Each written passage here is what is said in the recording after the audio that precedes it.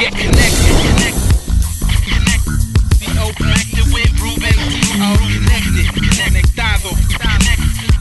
Connected with Ruben Torres. Yo, if you're CONECTADO, you already know about the show, so let's go. It's your music and lifestyle, fashion profile, the entertainment source for everything you want to know about. North to the south, the east to the west side. Stay connected with Ruben Torres worldwide, so let's go. Across the globe, well respected, beasting on the industry. Connected.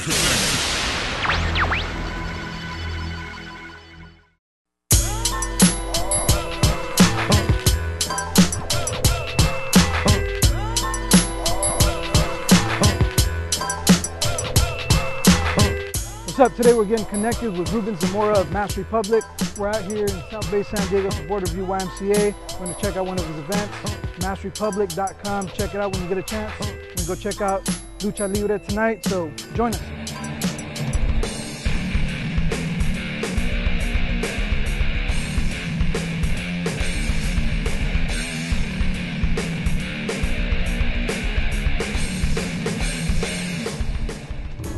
So today we're getting connected with my boy Ruben Zamora of Masked Republic. We're out here in South San Diego. Set up shop. We got a bunch of wrestlers coming in. Kid walking by. We start this over? It's okay. Bloopers. Bloop. So go ahead and fill me in a little bit about Masked Republic and what you got going on. Yeah, we started it back like in about 2002, 2003 when I met Rey Mysterio Sr. Down at a show in Tijuana. I've been a fan since I grew up watching Lucha Libre since I was a little kid. And I started kind of being like their booking agent. You know, I started asking what it takes to run a show, and ran my first show in 2003 at Southwest High School, you know, high school I graduated from. And it wasn't that successful, but it was like a trial and error period.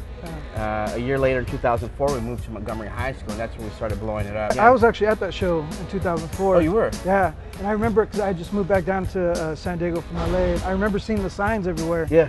And it kind of reminded me of just that whole Tijuana vibe, where you just drive down and you see the signs. And exactly. It was a cool event, man. I couldn't wait to see another one. Here we are, you know, years later. That's the overall feel that we want to bring. I know there's a lot of people that either don't want to go to Tijuana because, you know, what they hear on the news about the violence. A lot of people that don't want to go because they might not be able to come back there, you know, because of their immigration status. So what we want to do is bring a little bit of what, you know, the Mexican people are used to watching since they were kids, the Lucha Libre, and bring it to San Diego, you know, South County where I grew up.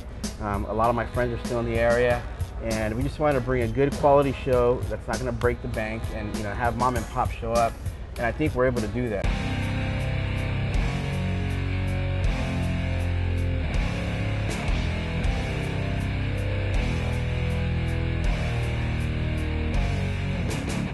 Tell me a little bit more about the company, and I know you guys got DVDs, you got merchandise, and you got a lot going on.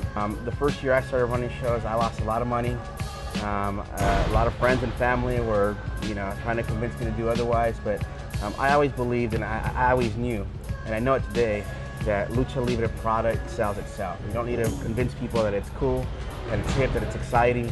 So we decided to put everything under one name, one umbrella. So we called it Masked Republic. You know, in Spanish, it's República Enmascarada. And we do everything from live pay-per-views. Last year we had a pay-per-view series called Viva la Lucha. And we recently signed a merchandising deal with a company called JSR Direct. They do all the Robot Chicken, AC/DC type of merchandise. And we're the first company that's able to sign legit deals to market the luchador's name, mask. And this time we're starting with shirts, and we're the only company that actually pays them royalties. You know, you can go on eBay, you can go on Amazon, buy a lot of fake stuff, but the wrestlers aren't getting a cut of that. They're not getting their, you know, proper royalties. So we're the first company that's actually structured it right, so they get their percentage based on the sales. We don't get our money until they get paid. So I think we're starting off right. We got Parca on board, the original Parca, La Parca, Conan, Rey Sr., who gave us the Rey Sr. name, and the Hijo de Rey Mysterio, Rayo de Jalisco, Solar.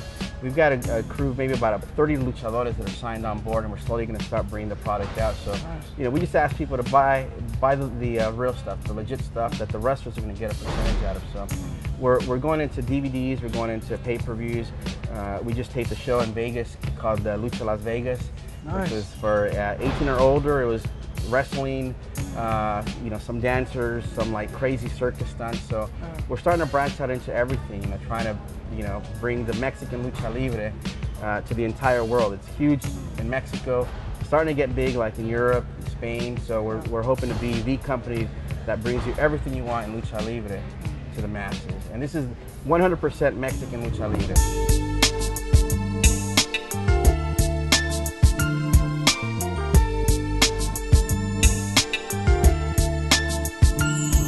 But for a young kid that wants to become a wrestler, and all his life, he's watched, Lucha Libre or WWF or, any of that, what kind of advice would you give a kid like that?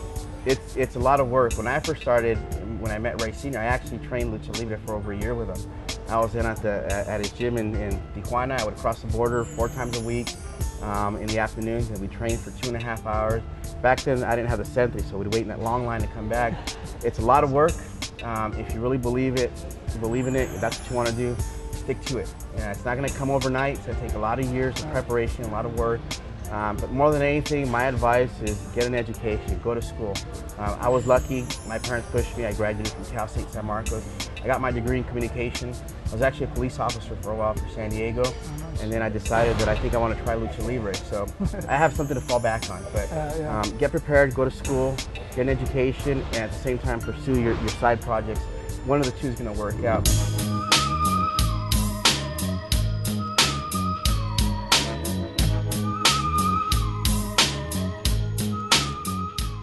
So, what can we expect in the future from Masked Republic? The goal is to keep bringing these live shows maybe every 6 weeks to San Diego, and at the same time keep pushing the products of these luchadores. They're probably not going to be rich off of our products, but if we can cut them a check, a royalty check every 3 months, they'll be happy. So look for our stuff, either a live show as Masked Republic, as Viva la Lucha.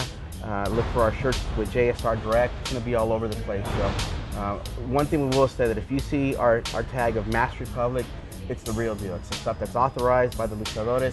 It's the real live shows with the real wrestlers. So there's a lot of other companies out there. Support them as well. But if you see us come into town, it's going to be awesome. It's going to be a good deal. And, everybody turns out, and especially you, man. We're glad you're here too. Yeah, no, man. Good looking out. Appreciate the invite. And I mean, I've been looking forward to this since the last one I went to in 2004. Oh man.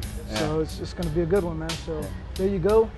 Connected with Ruben Torres. Connected with Ruben Zamora of Masked Republic. Make sure you check them out. www.maskedrepublic.com. And we're going to check out the show. So let's see what's cracking. Peace.